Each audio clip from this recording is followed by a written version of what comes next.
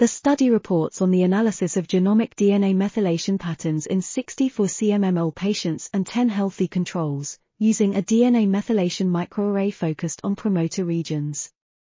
Differential methylation analysis identified abnormalities in DNA methylation, including hypermethylation of specific genes and large genome regions with aberrant DNA methylation.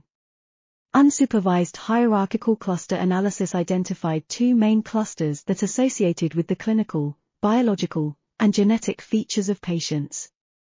Group 1 was enriched in patients with adverse clinical and biological characteristics and poorer overall and progression-free survival.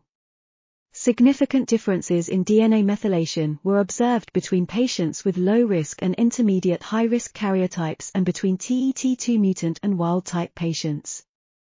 The results demonstrate that altered DNA methylation patterns reflect the CMML disease state and allow to identify patient groups with distinct clinical features.